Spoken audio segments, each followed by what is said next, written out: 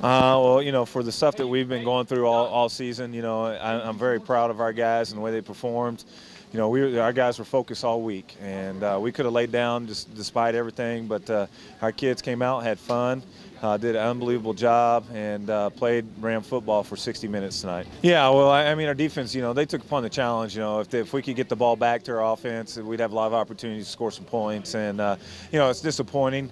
We let WT have an easy one at the end, but for basically 90 or 59 minutes, our guys played unbelievable. And so this is something we got to build on. We got our last home game, some seniors that we get to honor come Saturday.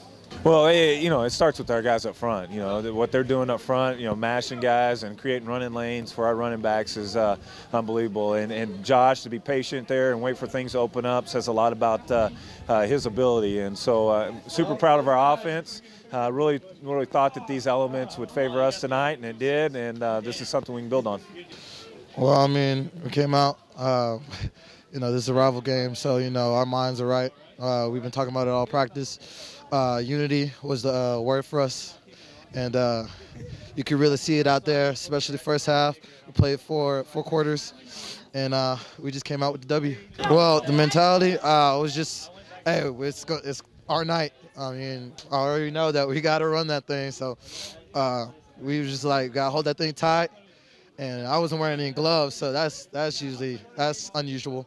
So, run hard, keep it tight, and score.